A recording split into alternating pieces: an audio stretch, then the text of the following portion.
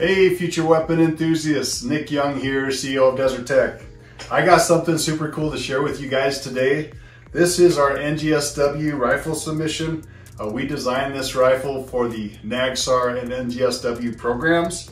A lot of people don't realize that Desert Tech participated in these programs and that we created a pretty neat and innovative rifle system out of them. So we're going to take a deep dive today into this rifle, talk about the specs, the capabilities, explain how it measured up to the program goals, and I'm going to also share my opinion of the programs and the selections that they ended up making. At the end of this video, I'm going to give my dream specification that I think would have been a much better replacement for the M4. If you're a firearms innovation junkie like I am, make sure you like this video and subscribe to the channel because we got a lot of new innovative things we're going to share with you guys in the next couple weeks. We got invited into the NGSAR program by PCP Ammunition. So PCP makes polymer case ammunition, and in the program they designed the 6.8 round. It's called the 6.8 PCP. When we fired this round out of our 20 and 22 inch barrels, we got it up to 3,200 feet per second at standard chamber pressures. So a big improvement over what SIG was able to do with their 80,000 PSI cases. So the 6.8 PCP round is 26% lighter than the brass equivalent. And the brass equivalent of this round is a 270 WSM. It essentially fires the bullet the same weight, the same velocity as what this can. So really impressive performance. So PCP approached us because they needed a platform that had as long of a barrel as possible because they didn't want to exceed standard pressures. And so they also wanted to maintain the 35-inch overall system length requirement, and the weight requirements. And our MDR rifle, quite frankly, was the best candidate to be able to do those things. We was really excited when they came to us. We really wanted to be a part of this, and so we jumped right in, got to work, and I think it took us about a year to develop the NGSAR rifle system that you see here. All right, we're gonna start at the front, and we're gonna go through the accessories that they wanted for this rifle submission, starting with the silencer. We did a reflex suppressor that goes back over the barrel to here. The end of our barrel, I believe, ends right here. It's a flow-through suppressor because they wanted to reduce the toxic fumes that enter or exit the ejection port into the face of the shooters. This is a Generation 2 suppressor design. All of the Generation 3 designs we actually submitted into the programs, and so we don't have a Generation 3 design in-house, they're all gone. This is a Generation 1 design of the suppressor here. But yeah, moving back from there, T-Works did a power rail system that all of the rifles were supposed to submit with. They actually didn't adopt the power rail, they abandoned it in the actual adoption of the SIG Spear. But we have power rail systems on the sides, the top, the bottom. That essentially allows communications between devices. And so, like if you have a Wilcox rangefinder and a separate optics, and it can actually, transmit data back and forth, and it gives you the ability to have a singular switch pad that can activate anything and everything on the rail system. You can see we also have a battery pack on the bottom here. So this was a Generation 1 designed by T-Works. It needed some refinement in my opinion. So they also wanted a bipod, a lightweight bipod, because this was going to replace the SAW machine gun in the NGSAR program. And so replacing the SAW machine gun, definitely they want to have a bipod in there to facilitate stable prone shooting. They wanted the weapon to be select fire, safe, single, and fully automatic modes of fire. They wanted a rangefinder on there. We had a Wilcox Raptor on there, and we had I think it was a 1:6 or 1:8 optic that I'll show in a photo. This is a Elcan 1:6. So this is not the optic we submitted, but it's a pretty fair representation of what kind of optic that they were looking to adopt on the system. And they actually was pretty excited about the 40 ejection system, and they really liked the 40 ejection. They wanted us to open the port so that we could have more viewing area for safety checking of the chamber. And so that's why you can see this ejection port is substantially larger in the opening area here. We had to design new magazines to facilitate these new larger cartridges. So these magazines are wider and longer, and the magazine well had to be modified to accept these new magazines. These are 20 round magazines. So design changes on the gun to accommodate the new cartridge, you know, the magazine, the mag well, the forward ejection chute. We redid the bolt carrier system to facilitate the larger diameter cartridge, used ultra high strength steels. We ended up using those same high strength steels in the MDR after we developed it for this, because we found it was so much stronger that we felt like it was a nice improvement for the MDR. We redid the barrel mounting system on this gun in an attempt to improve the accuracy. We really wanted to reduce the harmonic disturbances caused by the actuating piston in the rifle. At the end of the day though, the rifle ended up being about the same accurate as an MDR, about 1.5 to 2 minutes of angled accuracy, which was well within the accuracy requirement of the specifications.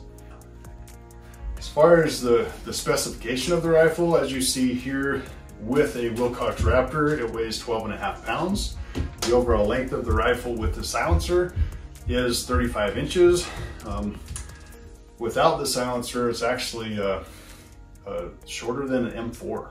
So that's pretty exciting. It's pretty neat. So I'll pull the silencer off and let you guys see, you know, how much the length was reduced without the silencer. Go. Yeah, you can see that this is pretty small. This is a 16-inch barrel AR with the stock collapsed, and so you can see lengthwise, you know, this thing is actually pretty dang small.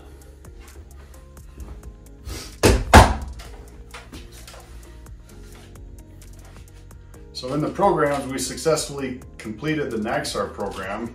And just prior to completing the NGSAR program, they introduced the NGSW program. So we submitted the exact same rifle systems into the NGSW program that we submitted into the NGSAR program.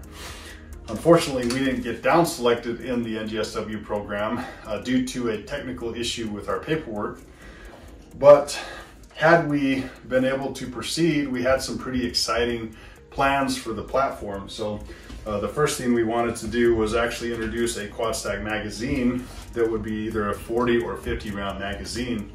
The reason for that was we wanted to reduce the amount of reloads, because they were giving up, you know, belt fed machine gun with, you know, 50 and 100 round belts and going to 20 round magazines. And so we felt like if we could have a 40 round mag or a 50 round mag, they really weren't giving up anything as far as volumes of fire compared to a belt-fed weapon.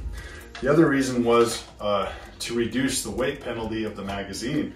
So as you look at reducing the ammunition, so this ammunition is 26% lighter, but you're not really factoring in the adding of a box-fed magazine when you compare it to a belt-fed. So essentially adding in a 20 round steel box-fed magazine makes the overall ammunition weight be, you know, 17% heavier than if we did a brass case equivalent in just a belt fed without any box fed magazine penalty. So we analyzed it and realized that if we did a quad stack magazine, we could eliminate 30% of the weight of the magazine, and the net result would be that a new polymer cased ammo with quad stack magazines would weigh exactly the same as brass case equivalent ammunition in a belt. So it was a super exciting theme. And when we weren't down selected, we liked the quad stack magazine idea so much that we ran with it anyway, and we made our Quattro 15 to accept those quad stack magazines. Because it's a great idea, and I believe it's the future of magazines, and it's the new standard for capacity.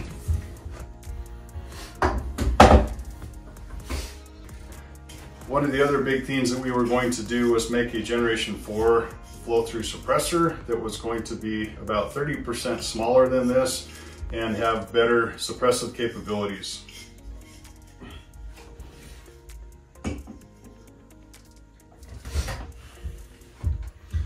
And we felt like that we could also reduce the weight of the rifle even further, and we were going to continue to try to refine the barrel mounting system to again mitigate those harmonic disturbances that the piston causes.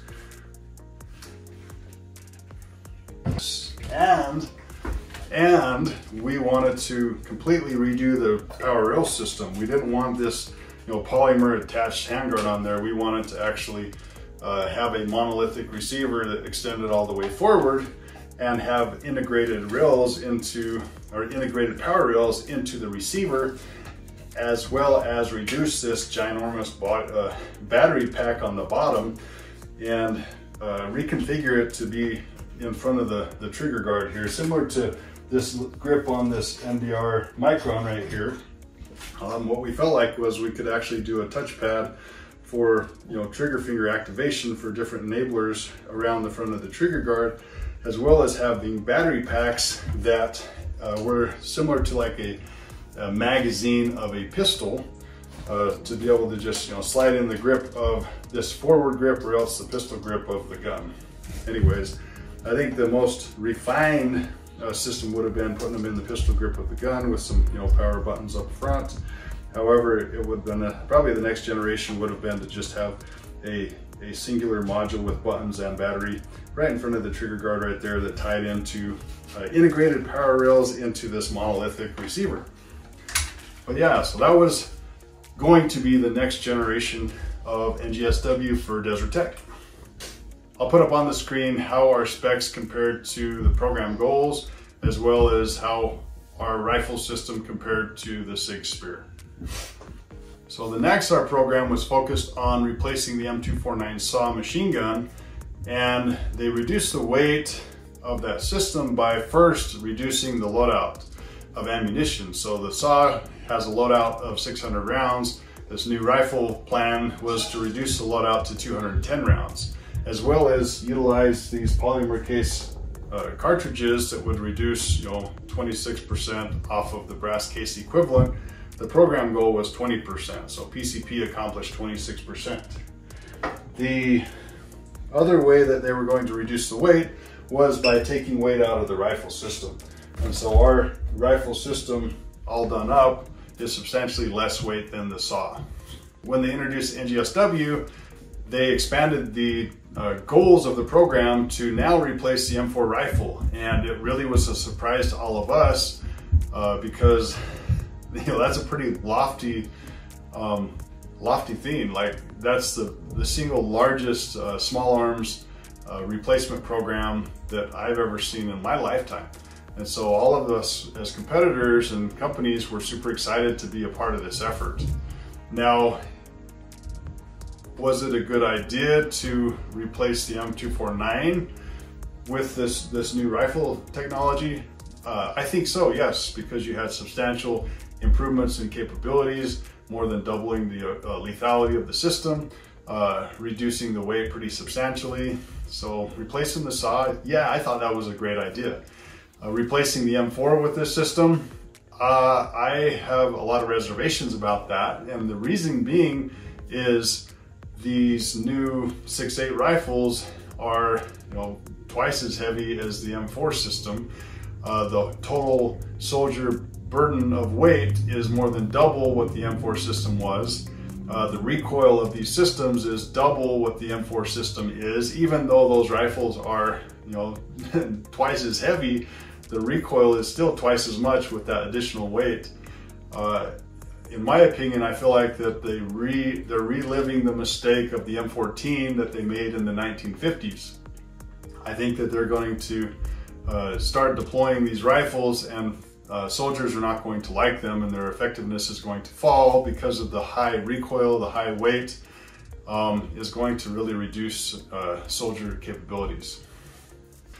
But I'm just a gun designer and a future weapon enthusiast, so that's just my opinion. But time will tell. I really feel like that it's going to kind of go the way of the 5.56 SCAR, where they win this contract, they start adopting it, they find, you know what, this is a big mistake, we want to keep our M4s.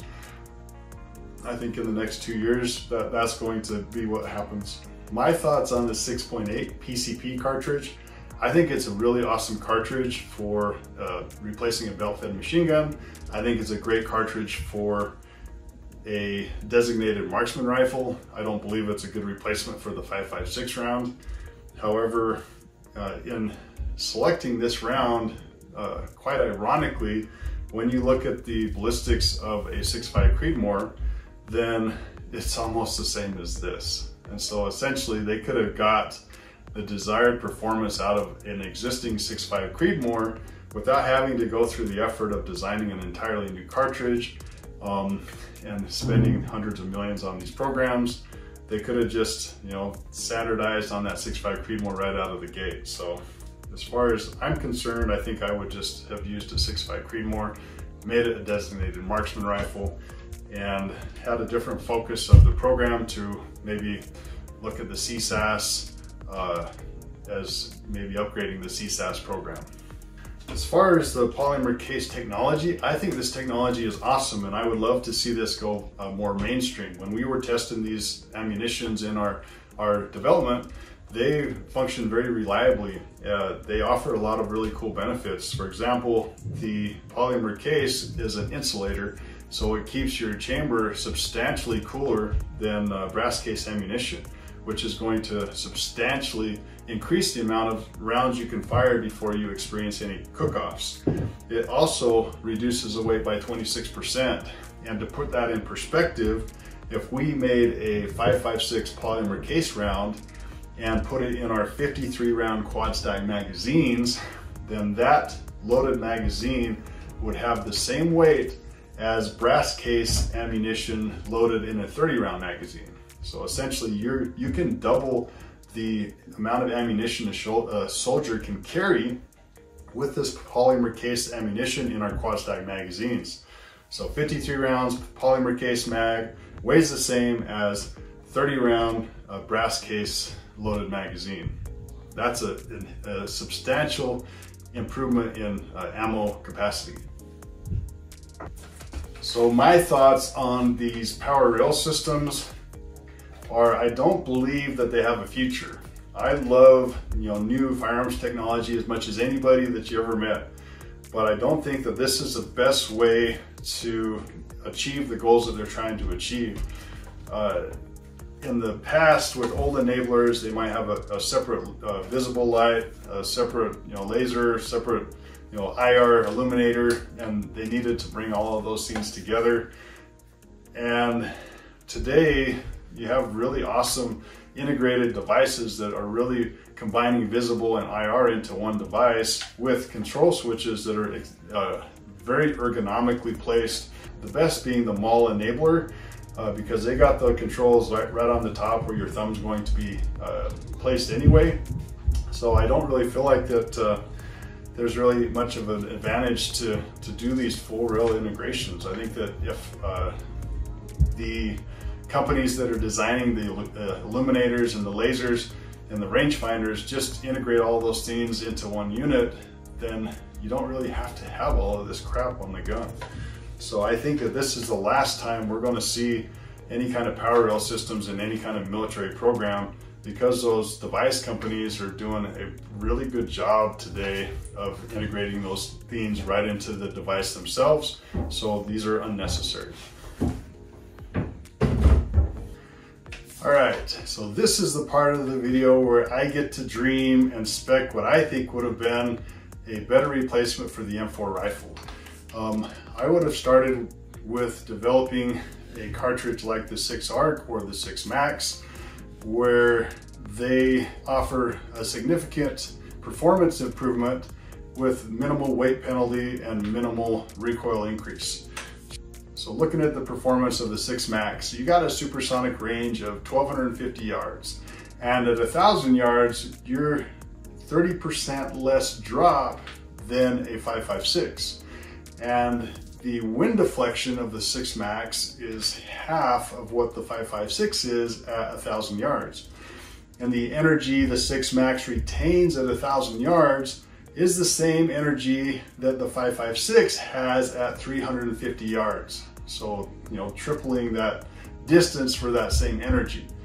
And the cool thing is the weight penalty of the rifle is not very much, and it only increases the recoil by 30%, whereas the 6.8 Fury is more like 230% increase in recoil. And the weight of the 6 Fury is pretty much double what the M4 is. Now, the 6 Max rifle configuration I'm describing would probably be about 2.5 pounds heavier than the M4, but understand that most of that weight penalty is not necessarily the rifle or ammunition. It comes from adding a suppressor and the heavier Vortex fire control system. So those two things are at least half of that weight penalty. Now, we could also reduce the overall soldier weight burden to be only 1 pound heavier than the M4 soldier weight burden, even though the rifle system would be about 2.5 pounds heavier. And the way that we can do that is by utilizing a polymer case with the 6 Max, because the 6 Max cartridge is nearly the same weight as a 5.56 already, and by putting a polymer case on there, you can reduce it about 30%. And combining that with 53 round quad stack magazines, those magazines will save 30% off the mag weight. So polymer case, 6 Max ammo, quad stack magazines gives us a total weight for the entire rifle, ammo, mags, the whole loadout weight that the soldier has to carry. It's only 1 pound heavier than a complete M4 rifle system with 30 round magazines and traditional brass case 5.56 ammo. So that's, I think that's like a super cool spec, because you're getting, you know, 3 times the energy at 1,000 yards.